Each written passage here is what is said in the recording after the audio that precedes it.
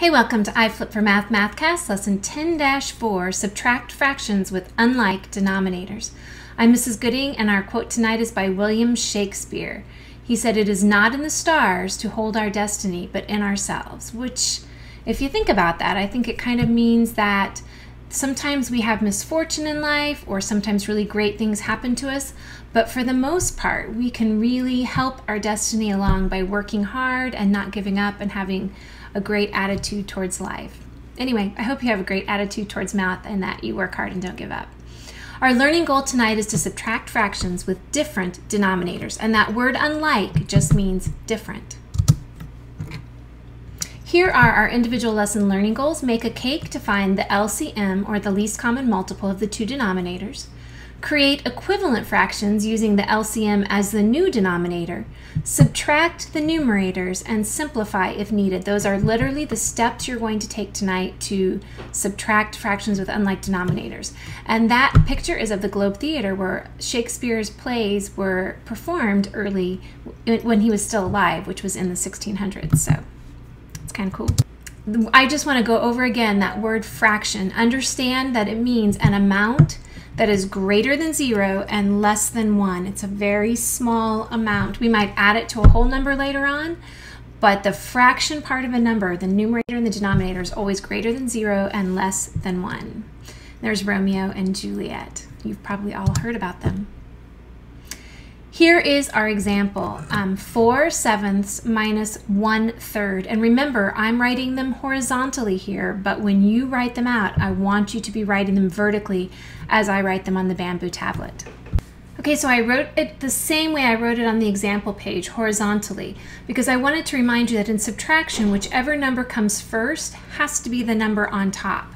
So I wrote the 4/7 vertically on top, and then I wrote 1/3 on the bottom. Now, the next step is to make a cake and find denominators that are the same, because without that least common denominator or least common multiple, we can't subtract these numbers because the pieces are different sizes.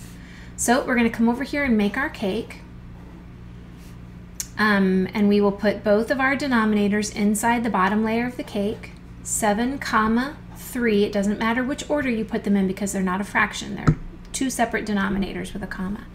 And ask yourself what number goes into both 7 and 3. And the only number that will divide evenly into them, just like a regular division problem, is 1. 1 goes into 7, 7 times. 1 goes into 3, 3 times. So once we've repeated that set of numbers and we have a 1 in that layer of our cake, then we know that we can make our L. Remember, if you have more layers, your L is going to have a little jig-jog here, but if you turn your head sideways, you can still see that L. And you can always go back and watch how to make a cake to find the LCM in an earlier lesson. I think it's in 9-something or 10-2 maybe.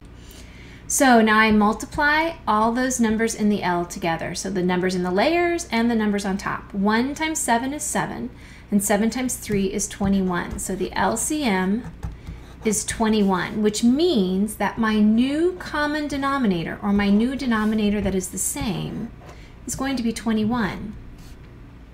So I'm going to create my equivalent fraction now. So I ask myself, what would I multiply this 7 by to get 21? And 7 times 3 is 21. Well, whatever I do to the denominator, I have to do to the numerator. So I multiply 4 times 3 as well, and 4 times 3 is 12. Now I come down to this fraction. What do I do to 3 to get to 21? And I multiply it by 7. 3 times 7 is 21. So 1 times 7 is 7. And now I'm ready to subtract. Remember, I only subtract the numerator. 12 minus 7 is 5. And my numerator, 21, stays the same. Now, I know that I can't simplify this fraction because 5 is a prime number, and 5 won't divide evenly into 21. So 5/21 is my final answer. Let's try some more. Every one of these pages, you're going to see one of the plays that Shakespeare wrote, or on this particular page, more than one. That's Shakespeare sitting in the chair, and over on the right. They actually know that's a picture of Shakespeare now. They've authenticated it.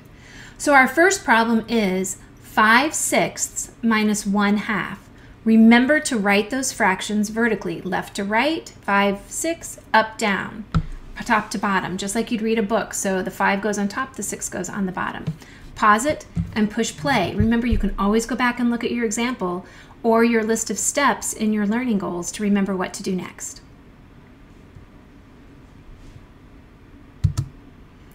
Did you write 1/3? Let's see how we did that.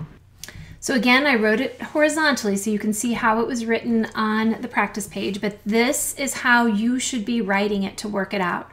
Always writing the fractions vertically, always writing the entire problem vertically. It's just easier to go through every step. So the first thing we notice is we have different denominators. So we've got to find an LCM, or a least common multiple. Well, put both of these numbers inside the bottom layer of the cake, 6 and 2, my denominators, and ask what number will divide evenly into both 6 and 2. And 2 will. 2 goes into 6 3 times. 2 goes into 2 1 time. What goes into both 3 and 1? Well, we know only 1 can divide evenly into those two numbers. So 1 goes into 3 3 times. 1 goes into 1 1 time. And when we've repeated this set of numbers, then we know we're ready to make our L. There's that little jog when you have more than one layer. So now we're going to multiply all the way around. 2 times 1 is 2. 2 times 3 is 6. 6 times 1 is 6. So our LCM is 6. So we're going to come over here and put our new LCD, our least common denominator, which is the same thing as the LCM, the least common multiple, and ask ourselves, what do we do to 6 to get 6? Well, we multiply by 1, so we have to multiply this by 1. 5 times 1 is 5. What do I do to 2 to get 6? We have to multiply it by 3, so I'm going to multiply this by 3. 1 times 3 is 3, and now we're ready to subtract. And I suggest that when you subtract, actually touch those numerators and then touch the operation and say it in your head, because otherwise you might accidentally add. A lot of people do that. So say 5 minus 3 is 2, and my denominator stays the same. Now, I know that because 2 and 6 are both even numbers, I can make another cake to simplify that. Remember, we make a cake to find the LCM, the GCF, and to simplify. So this time I have to write them in the order of a fraction, 2/6. And I ask myself, what will go into 2 and 6? Well, 2 will. And 2 goes into 2 1 time, 2 goes into 6 3 times. So what goes into 1 and 3? 1. And remember that when we're simplifying, we look for the bride and groom. Simplify, make a cake, look for the bride and groom. So it's that 1/3 on the top, and that's how we got an answer of 1/3. Number 2, 1/2 minus 3/10. Pause it and push play when you're ready. Did you write 1/5? Let's see how we did that. 1/2 minus 3/10. So I have different denominators. I'm going to put them in a cake. 2, 10, because they're two different denominators.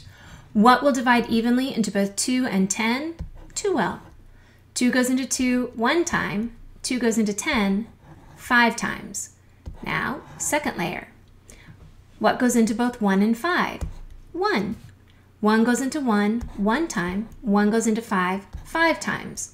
So I have repeated that set of numbers that was in the second layer of my cake. So I'm going to make my L and multiply all the way around. 2 times 1 is 2, times 1 is 2, times 5 is 10. My LCM equals 10. So that is my new common denominator, or denominator that is the same. And I ask myself, what do I do to 2 to get to 10? And I multiply 2 times 5, so I have to multiply 1 times 5, which is 5. What do I multiply by 10 here to get to 10? 1. So 3 times 1 is 3. Now remember, we're going to touch that operation symbol to make sure we do the right operation. 5 minus 3 is 2. Now, as I look at this, 2/10, what I notice is in my cake, I have the fraction 2/10. And as I go up my cake, my final simplified answer, the bride and groom on top, is 1/5. This only works if your fraction 2/10 is written in the same order, 2/10. 1/5 is my simplified answer. Number 3. When Coach Gunnels left on a business trip, her car had 5/6 of a tank of gas. At the first rest stop, there was only 1/3 tank left. How much gas had her car used?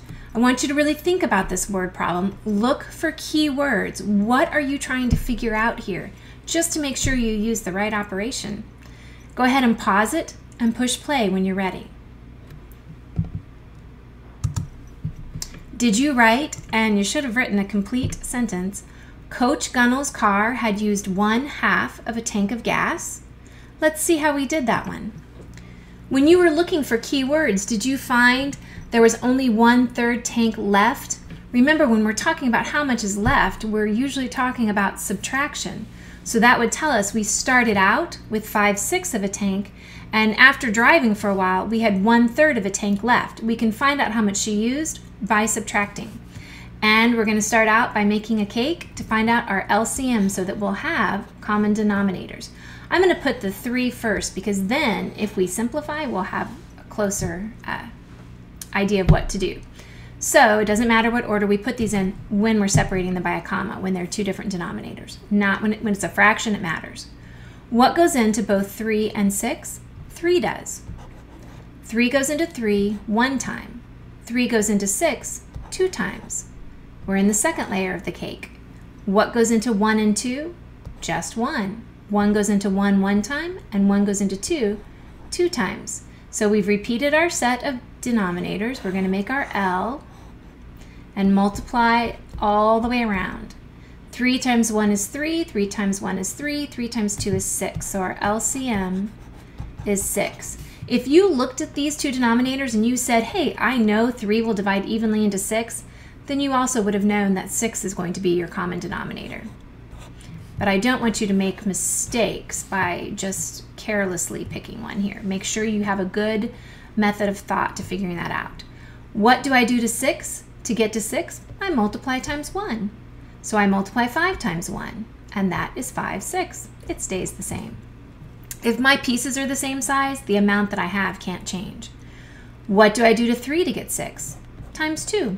So 1 times 2 is 2. Now I'm going to make sure I touch the operation symbol. 5 minus 2 is 3, and my denominator 6 stays the same.